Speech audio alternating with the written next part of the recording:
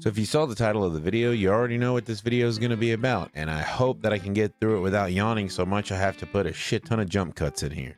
So, Markiplier's Edge of Sleep just came out.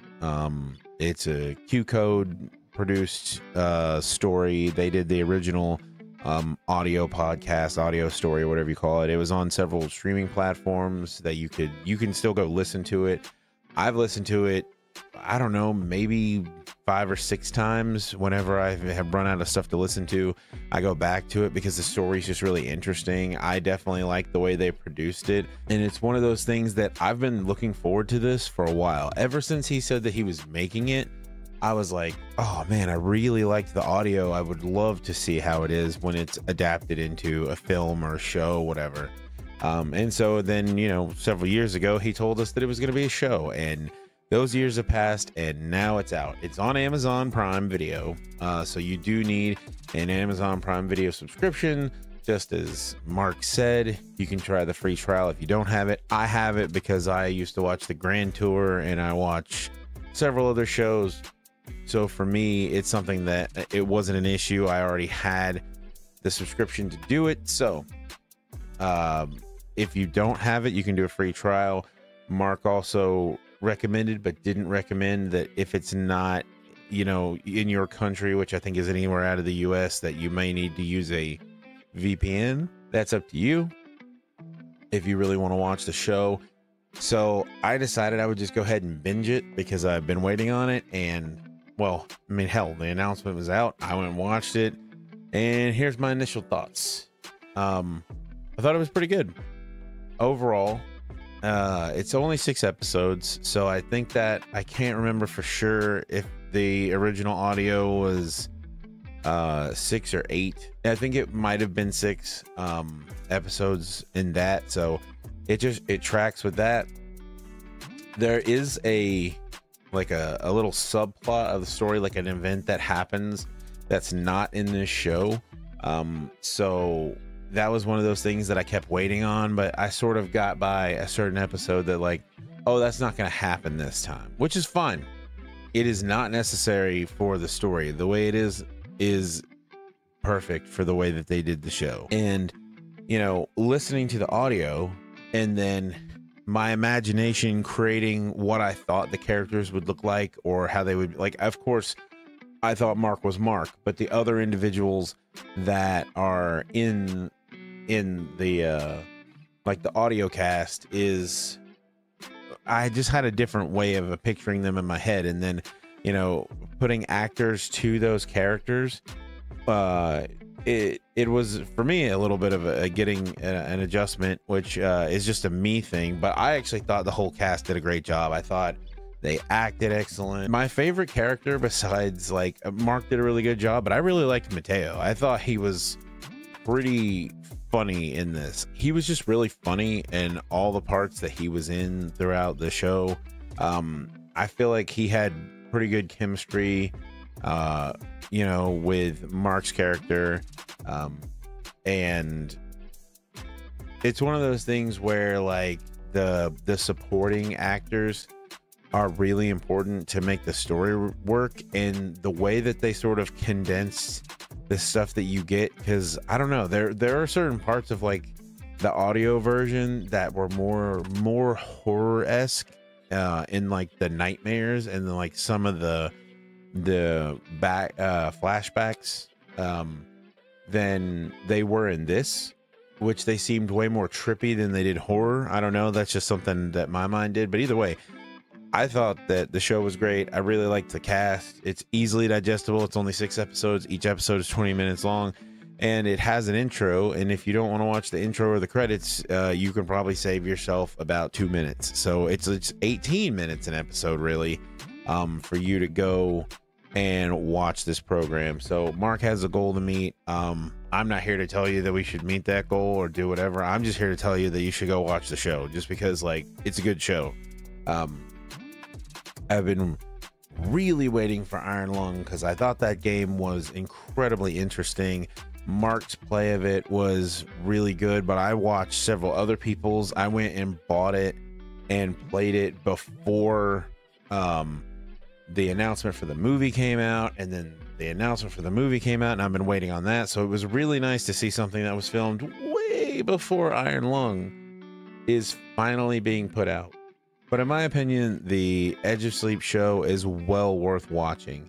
You know, I don't know. I didn't know what to expect going into it specifically, but you know, being that it's one of the first times you get to see Mark do any sort of acting, I feel like in the first couple of episodes he was a little bit rusty, but then by the end he was actually like way more fluid. He seems to hit his stride. I don't know how they filmed it, because you know they don't always film things chronologically to whatever it is, the show or movie, and so you have an issue where you will film stuff in different places. There's just something about his character. Now his character is an awkward person, so if that was what he was going for, he did a fantastic job. And you know, the rest of the cast did a phenomenal job being, you know, supporting to Mark's role, but they all felt like they had a really good showing in their own place in it. Kid Mark, or you know, Kid David, because that's Mark's character's name. I thought that kid was really good. He just, I have, of all the most convincing acting, like part of it was him. Like there were just moments, and it's not even that he has like a lot of things to say, just like the stuff he was doing just felt kind of natural. I don't know, it was one of those things that stood out to me, that little Davy was like, I don't know, just really entertaining, just based on his behavior, and then his interaction with a doctor that's trying to help him from the past. But again, you know, the show, I think it's really weird because it's kind of suspenseful and serious, and then there are moments that are way less serious.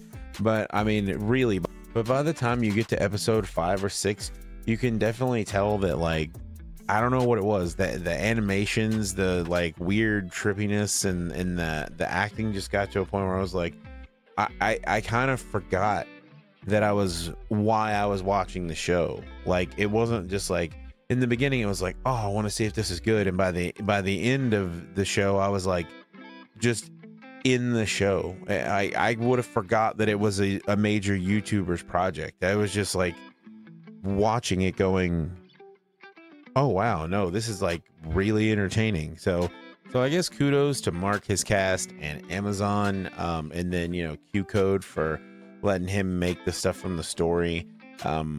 It's super interesting, and even beyond that, it sets it up where there could be more. Like, it literally ends with maybe there's a season 2, or maybe there's a continuation, or maybe there's never, or maybe there's nothing. It kind of sets up a cliffhanger, I guess. And who knows if we'll ever find out what happens, or why that it went the way that it did, because it kind of feels like it ends abruptly, like, you know, the season was like waiting for season 2 to be approved. But you know, people have to watch it, and Mark has to be validated in the stuff that he makes in order for them to go ahead and do that, because unlike HBO and Max or whoever the hell, they're not just going to greenlight a season 2 like they did Velma. Thank God that shitty ass show is canceled now. So, you know, that's a plus. Doesn't have anything to do with this video, but just something I wanted to throw out there. So I actually, again, I'm gonna just repeat myself. It's really late and I'm kind of tired. I'm trying to keep my thoughts together, and I know I'm ranting on about it, but I thought it was really good. I thought that it's well worth watching. You should go watch it on Prime, do whatever, you know, you got to do. I'm probably going to rewatch it. I have some friends that I'm going to send it to, some family I'm going to send it to, just because, like, being somebody who was such a big fan of the audio version, it's well worth rewatching this. Like, if I listen to that so many times, it's worth rewatching this just to see the things, the little bits and pieces that I missed.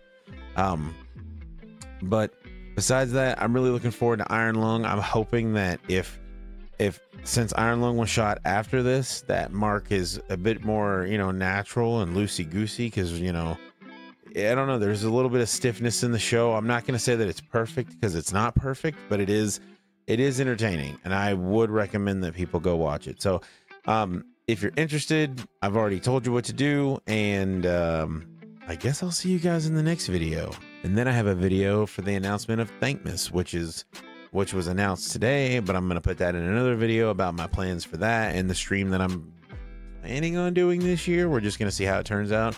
But other than that, I hope you have a wonderful, beautiful day, and I'll see you in the next video. Peace.